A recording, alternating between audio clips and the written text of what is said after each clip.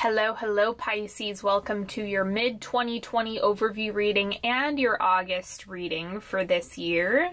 This is good for you if you're a sun, moon, or rising Pisces. And before we get started, take a moment to subscribe to this channel if you haven't already. Make sure you check me out on Instagram at Onyx Healing. And if you would like to see more of the work that I do, check out the description box. All of the decks that I've used are listed in there as well. And I'm going to lay this out and then we will get started.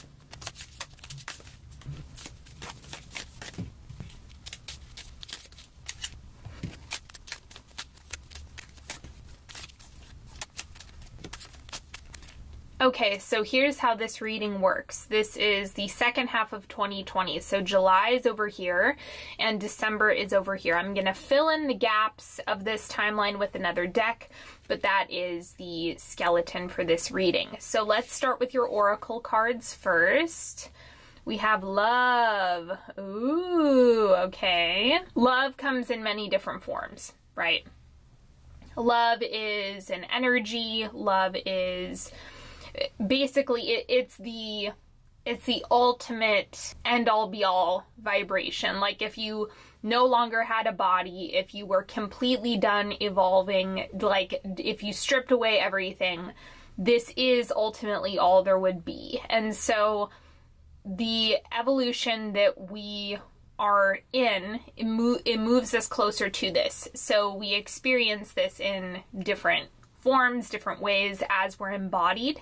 And so I'm getting that this is the biggest focal point or the theme that's going to carry through the second half of 2020. So love, connection. Yes, of course, relationships are like the first place we go to mentally, right?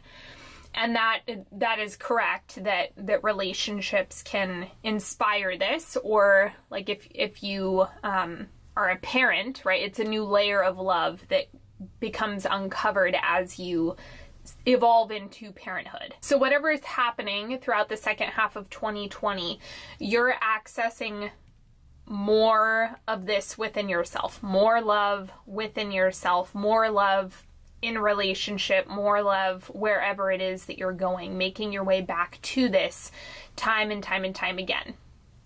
So enjoy this, have fun with it. This is a practice as well. And you can think about love, I know this is silly, but it's kind of like money, where we have different thresholds for how much we can hold on to and how much we can keep almost. And so we can incrementally increase the amount of love we're capable of receiving and holding as we go. It's a practice. And then we have the healer, major healing, and this is the archetypal healer, right? I would fall into that category, except I have the wounded healer archetype. I digress.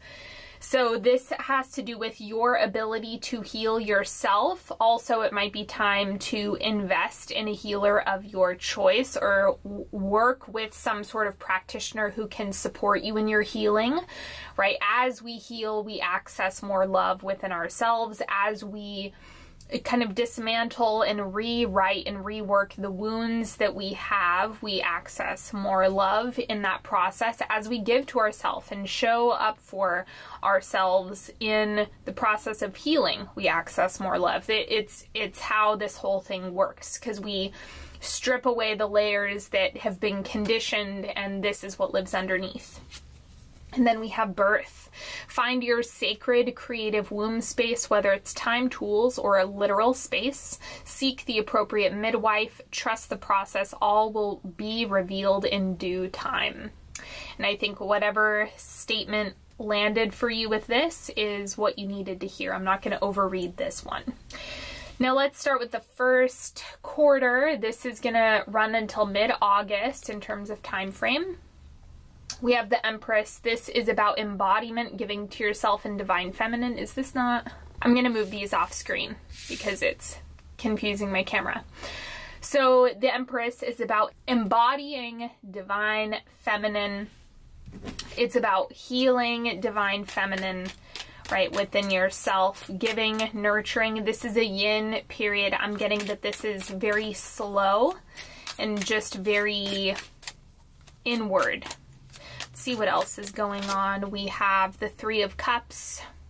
So friendship, community, whoever you're talking to or working with, or whoever is supporting you, is going to be a really big part of you actually embodying more of this as well. So it seems that your community and giving to yourself, there's deep nourishment that's happening here. And that's the lesson. If you're not good at receiving that or giving yourself permission to be in this energy, this is the time when you're doing it. Now let's look at the second quarter. We have the Four of Pentacles. Interesting. So there's a lot of withholding that's happening here, except this looks professional to me. This looks like your passions, your projects.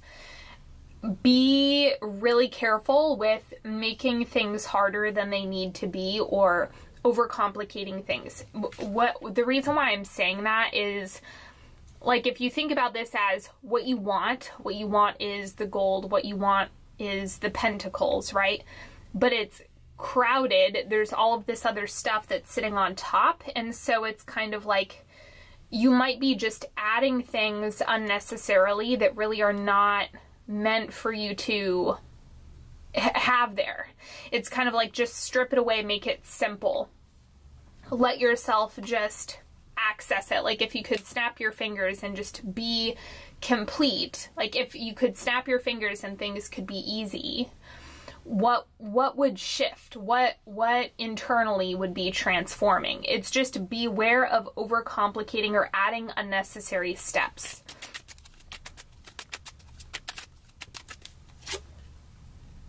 Okay, and we have the Lovers. So does this have something to do with partnership? It could, but also, as always, you guys know how I read.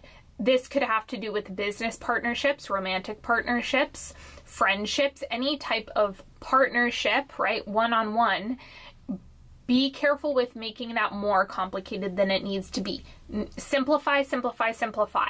And also be extra careful with being overly conservative with your energy. That's my one warning here in this second quarter. You're starting to see the full picture here in this second quarter of how you give to yourself and how you nourish yourself and how you're in relationship or connection with other people. How that really is reflected in your one-on-one connections, right? Because I'm thinking about the Three of Cups looks like nourishment. It's like having friends around you who are also giving to you. Having friends around you where there is reciprocation, where there is fun. You're accessing that playful, feminine giving to yourself, right? And then as you move through this next 6-week block or 6-week period is really going to highlight how giving to yourself has shifted your one-on-one relationships or the way that you're perceiving people, the way you're working with people. There's evolution on the relationship front, especially since love is kind of the underlying current throughout this entire reading. So again, relationships matter a lot. And then the third quarter, we have temperance, balance, finding equilibrium within yourself. Maybe you've found something at some point here, feel like it got knocked off balance, or it's out of alignment, or something is needing to get tweaked. So we have the Knight of Cups. You might be reintegrating something, but it also this is looking more like a person to me.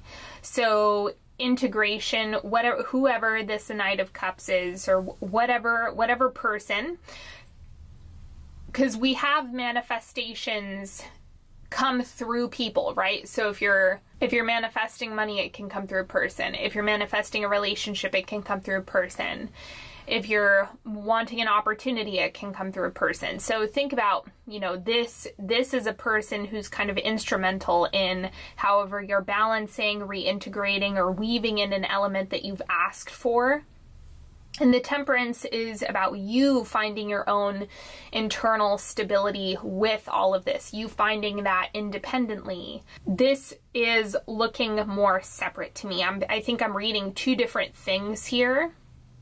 They might have a little bit of overlap, but for some reason this third quarter is looking like you stabilize, you temper yourself, you restructure and reorder yourself. And the Knight of Cups is kind of how something is coming through, how something is making an appearance in your life. So you have all of these things to look forward to, and it could also be that you're rebalancing this conservative energy here, because the Four of Pentacles likes to withhold, and so I think you might be working out the rest of those bugs with this Temperance energy here. And then this is the tail end of 2020, wrapping up the year. We have the Queen of Pentacles, knowing what you're doing in a material, professional sense. This is the Earth Queen, right? That earthly, material plane that we all want to master. So let's see what else we have going on. Four of Pentacles. I'm telling you right now, you are your own worst enemy when it comes to all of this. All this is pointing to you are the only one who can get in the way of your full potential. So I think that the goal or the theme that you want to carry with you is stripping away the layers that are preventing you from accessing the greatest parts of you, or the things that you want to experience. Like, are you wanting to start something but you're making it more complicated than it needs to be? Are you wanting to step into your next level of money but you're making it more complicated, or getting in your own way, or letting a belief or a story kind of run the show instead of you running the show? There's a lot of work to be done around letting go of the layers. That's what the second half of 2020 is. Break apart all of the constructs that are withholding you from this. Because love is all-encompassing of good things that we experience on the planet. So abundance is love, alignment is love, your higher self is love, God is love, right? We know all of these things, and so the more you break down those layers, the more you access love, which is everything. Like I said, this is like the end-all be-all, where we want to go as a collective, as a spirit. We want to go back into that. So your only job is to recognize when you're getting in your own way and recalibrate as you go. And this is actually, I won't say it's easy, but I will say it's very clear cut. It's very simple. So this is a very straightforward reading where it's like your mind, your distortions, and the things that you have obstructing you is of your creation. I'm saying that lightly. I understand circumstances are complicated, but this is where you can also say circumstances be damned, environment be damned. I'm going to focus on eliminating all of the resistance that I'm holding within me and allowing myself to access the desires, because I'm getting that the pentacles show up as desires, whatever those may be, and you can slap whatever context you want onto the pentacles, but it's up to you what you experience and what you call in. So all is possible.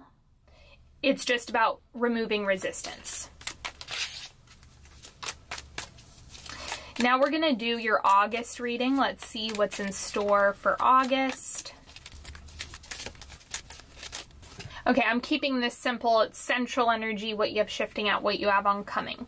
So let's look at the central energy for August. We have the World. It's like the eye of the storm, right? So a lot of things are coming up. A lot of stuff is getting stirred up in August. It looks very busy in August. So this is also why the Empress shows up in August. help remind you to give to yourself at this time with the busyness. And this looks like internal busyness, maybe not external busyness, but the turbulence, the stuff to work through is all coming out to play in August. So you're going to have to sort through, sift through the limitations, the obstructions, the resistance, the discouragement that you hold internally, and breaking that down to make way for better things. What you have shifting out is the Three of Chalices, so that's what was up here. And I'm getting that there's something about you not needing to rely on others. It's like sometimes friends can be really helpful to reassure us or remind us of what we're capable of or what we want, what we're doing. And I'm just getting that you're actually evolving out of that. You're kind of coming into a space where you can see things clearly for yourself and exactly what's happening in your internal world. Like you're getting really good at being the observer, and so there's less of a need for reflections from others, which this is an exciting jump that I'm seeing you make, because it's about self-trust that's coming through in August. And then the oncoming energy is the Seven of Wands, rising above the challenges, coming out of any forms of resistance or frustration and friction, and instead kind of rising to the top, allowing yourself to be successful. Because the Seven of Wands is the hardship is over. I'm kind of rising above and coming out of the weeds and being able to step into your greatness and hold that capacity. So as you witness yourself and the ego stories that you tell yourself, or your shadow self kind of leading you into distraction or whatever the case, the more you observe and recognize that these things are not ultimately true, that's what's allowing you to witness but not fall into the stories, reframe, and then work your way out of any friction that you're experiencing. Let's do a 3-card pick. You're welcome to ask for guidance, clarity, whatever you're needing in this moment. Just go ahead, set the intention.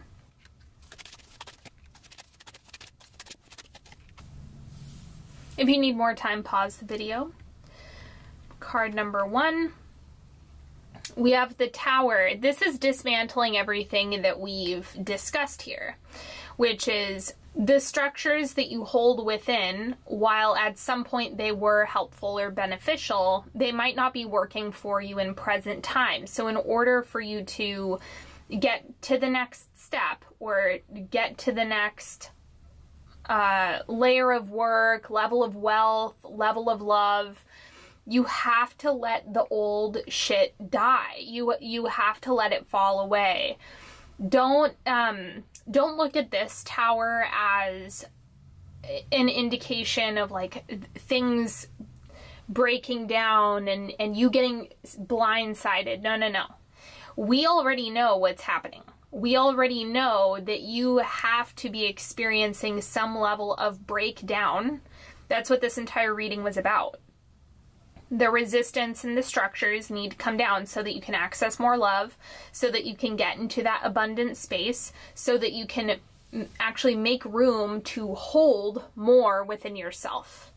More of all the good things that you want. Card number 2, we have the Ace of Wands. This is the You've Got It card. It's a confirmation, a solid yes, and it's also about initiating your energy. It's like you pushing the boulder first. That's what's coming through here. So don't wait.